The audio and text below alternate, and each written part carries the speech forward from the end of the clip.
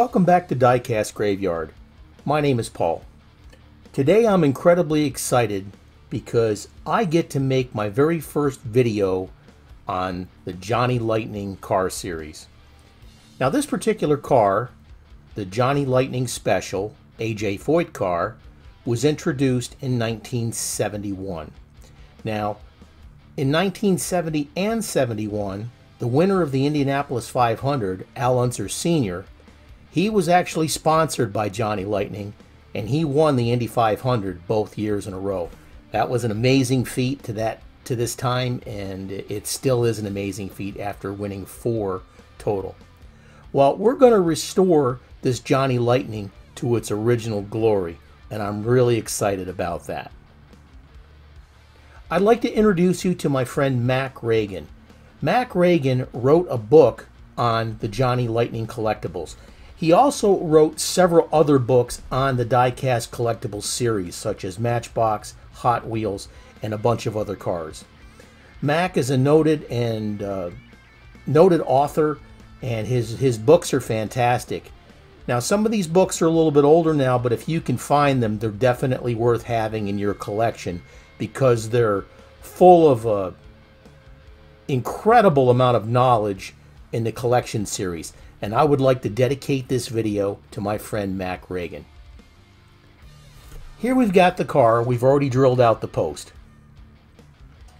Now these cars are very simplistic, especially when they first came out.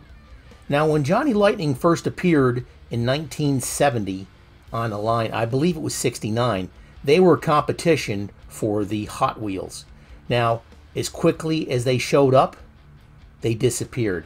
And 23 years later, Playing Mantis has acquired the Johnny Lightning name brand, and they make cars to this day. Well, the body's in really good shape. The plastic exhaust pipes on the back with the turbochargers need some rechroming. The base is in good shape, but the tires need to be touched up. Now, finding replacement parts for these Johnny Lightning cars are virtually impossible. Fortunately, the plastic windshield is in good shape. If you plan on restoring one of these cars, you're more than likely going to need a donor car of some kind because it's almost impossible to find parts. Here we've got the car. We're going to put it in the citrus strip, but the very first thing we're going to do is remove this little plastic decal on the top here. Kind of a cheapy decal, but we're going to do the best we can to get a reproduction made. So let's go ahead and put that in a stripper and get all the old paint off there. Like I said, I'm really excited about this build. It's going to be a lot of fun. Let's move on. We've got the body out of the paint stripper, so we're going to use some Blue Magic Metal Polish Cream to polish this up. The body itself really wasn't in that bad a shape. It was just missing paint, and the decals were all peeled up, and it was just tired, and it definitely needs a refresh. So I got the cream, and I've got my polisher here, and we're going to go ahead and shine it up to an almost mirror-like shine. Like I said, these cars were very simple, and they gave Hot Wheels a good run, but they definitely needed some different designs. Now my friend Mac Reagan, he came on later on the scene, and he actually worked for the Johnny Lightning series. He also worked for the Greenlight series, etc., and helped design some of these cars. So this man has a plethora of knowledge that can be gained by you by looking for his publications and keeping them in your library. I happen to have the Johnny Lightning Guide, and I absolutely loved it. I still love it. I reached out to Mac, and he answers me promptly on questions and whatever, and I just keep him alerted to some of the things I'm doing. I let him know I was doing this video on the restoration, but I didn't let him know that I was going to be throwing him under the bus here when it come to announcing him to everybody out there in the diecast world. Now Mac also was just inducted into the Hall of Honor for the toys and the diecast, etc., for his work with publications, etc. So congratulations to him and hats off to him. We got this car all polished up. It turned out really nice. So what we're going to need to do is get this in the, spray it down with degreaser, the Zep degreaser, and we'll get that ready for some nice purple paint. Now there's 3 versions of this car: the Al Unser version, the A.J. Foyt version, and the Parnelli Jones version. And they're all nice cars to have if you can find them in good shape. Here we're putting on the tack coats. We're putting on some very light coats of this beautiful purple. And then we're going to put some heavier coats on once this sets for a few minutes. This is going to turn out sweet. I can feel it already.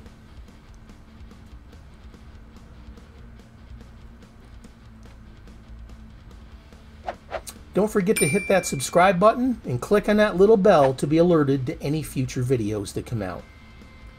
Now, once this car has had an opportunity to dry and harden up, I had my friend Kenny Terry make me up some decals for the front end to reproduce that number 2 with the lightning bolts coming off of it. And he did a fantastic job on there. We're going to rub down the car, or not rub it down, but we're going to take a paintbrush and we're going to put down some of the micro set. Because of the bubble near the knees where the driver would sit, it kind of goes up in the air. Now this micro set will help that decal conform to the shape of the car, so it'll lay nice and flat around those complex curves. You put your decal in the water for approximately 10 to 15 seconds, slightly remove it off the decal paper, and then put it into position.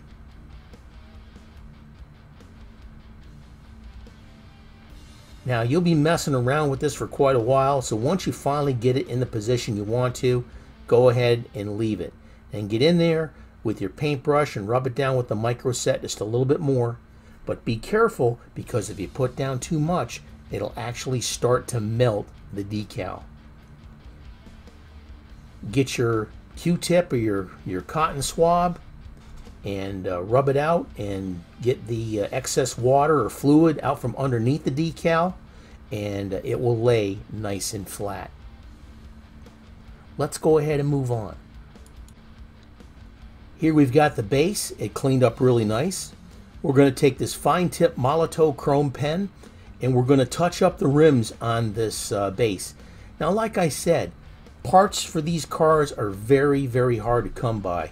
Now, the wheels are in good shape, but there's a little bit of the chrome missing off the rims. So we're going to take this fine tip chrome pen and we're going to go ahead and touch up the wheels. Now, it's not going to look perfect, but we'll do the best we can with what we got. Same thing, but we're going to take a larger Molotow chrome pen and we're going to recoat the exhaust. There's a lot of that chrome worn off, and we're going to use this pen to cover up as much as we can with the wide tip pen. Now later on, we'll go back in with the fine tip chrome pen and reach the places that you can't reach with this wide tip pen. This is probably one of the best things I have found, are these Molotow chrome pens. I mean, literally, when you put them on, they look like chrome. Now you can take the tip and put it down on a little piece of paper or a little piece of plastic, and then you can use a paintbrush to get into where you're going to cover anything you want to. Just give it plenty of time to dry and try not to handle it with your fingers. Now, one thing I have found out, that once you put down this silver tip pen, you can clear coat it, but it tends to react to it a little bit and takes away some of the luster. So you're going to have to decide whether you want to protect it with the clear or you want to have that luster. Experiment with it and you'll see what I mean. That's starting to look real good. We've got just about everything, but again, like I said, we're going to have to go back in with the fine tip and get the little places that we missed. Here's all the pieces. We got the base. That looks great. The wheels look good. Fantastic there. Rolls nice and clean. We got the exhaust pipes here. There still may be a little piece here and there that we got to touch up, but that's all right. Windshield's in great shape. And here's the body.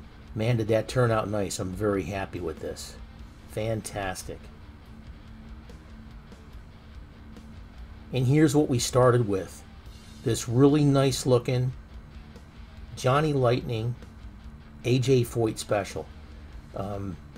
These cars were super fast, man, I'll tell you. I mean, sometimes these cars would literally whip the hell out of some Hot Wheels. So hence the name Johnny Lightning. And they were lightning fast, too. They were a little bit weird looking, like, you know, exhaust pipes like there and the turbos on the end of the exhaust and everything. But they are what they are. They're die-cast, they're collectible, and this one needed restoration. But I was really happy to have the opportunity to do this car. I've got a few other Johnny Lightnings that I'm going to be working on here, and hopefully I'll find the parts that I need to do these restorations. Now let's go ahead and show you how it turned out completely. I'm really excited.